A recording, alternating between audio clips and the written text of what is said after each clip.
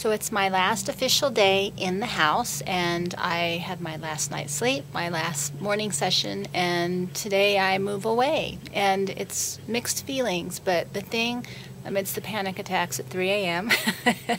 that I tried to remember, or I tried to remind myself this morning, and that I hope we all can remember as the world is just changing so rapidly, is that my house is not my home. And I'm literally taking my home with me. We're supposed to make it in our heart, but I just figured out I'm making that a metaphor as I drag my trailer home with me.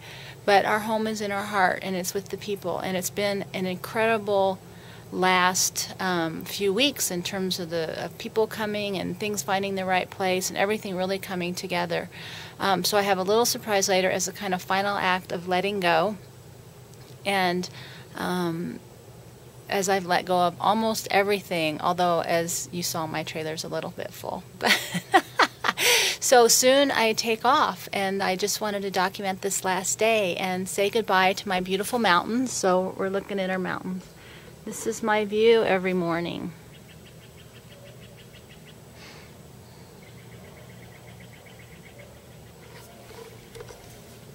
So it's going to be really different not seeing this. I've been really blessed with a beautiful, beautiful life.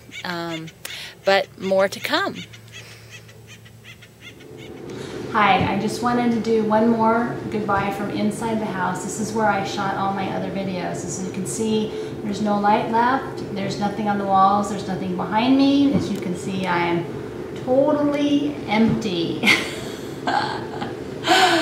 It has a weird, hollowy, echoey sound, but we are closing in, so things are almost done. So everything's out of the house, and I have one thing left that I could not find a home or a place for, and it's something that's been in my family for 3 generations, and I found out that it is worth in today's market about $10. And so it's hard to take a memory and just take it to the dump or to you can't even really give these things away. So I wanted to have a symbolic act that would really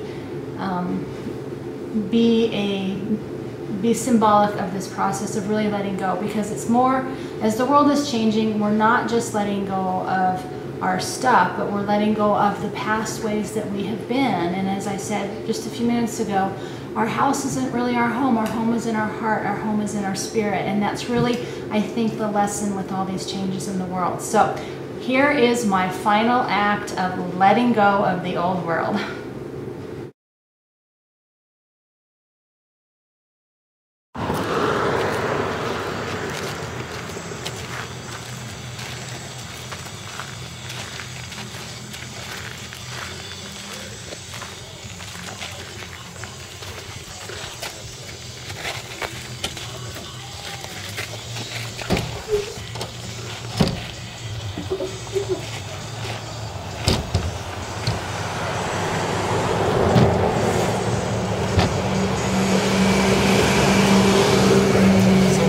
Taking a sledgehammer to it.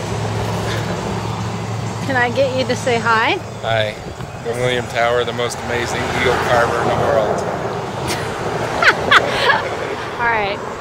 So I am about to do that special thing I was telling you about as my last act of letting go of the old life.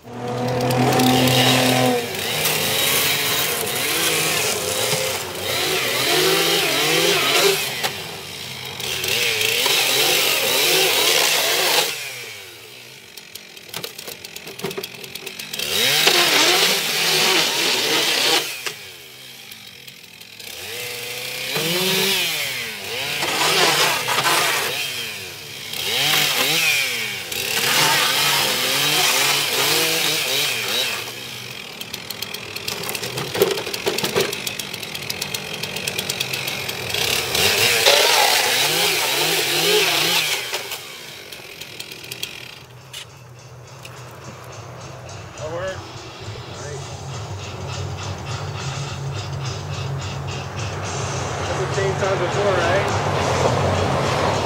Chainsaw before, right?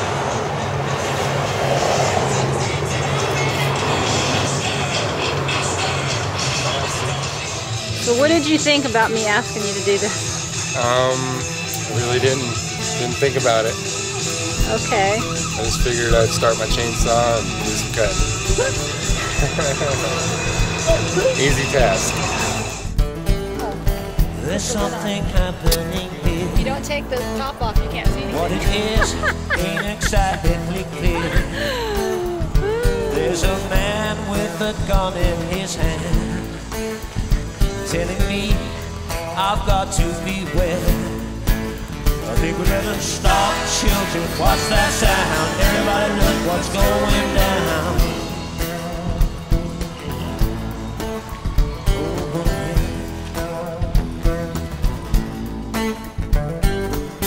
Their battle lines being drawn. Nobody's right if Donald Rumsfeld is wrong.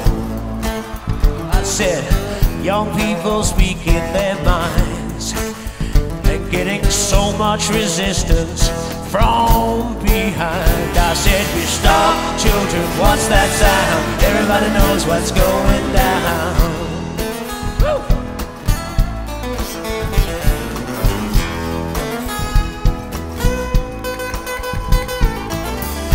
What a field day for the heat. 1,000 people in the street, singing songs and carrying signs, saying hooray for our side. I think we better stop, children, what's that sound? Everybody look what's going down.